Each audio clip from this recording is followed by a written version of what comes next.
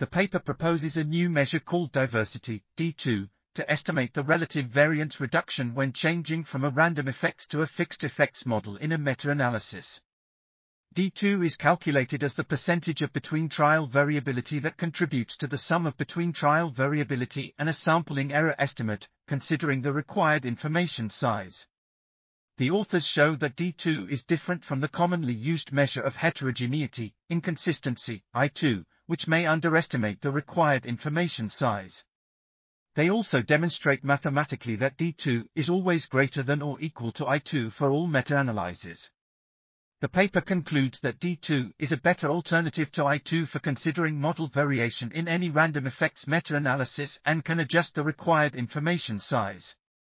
This article was authored by Gluud Kristian, Brok Jesper, Thorlund Kristian, and others. We are RTCLTV, links in the description below.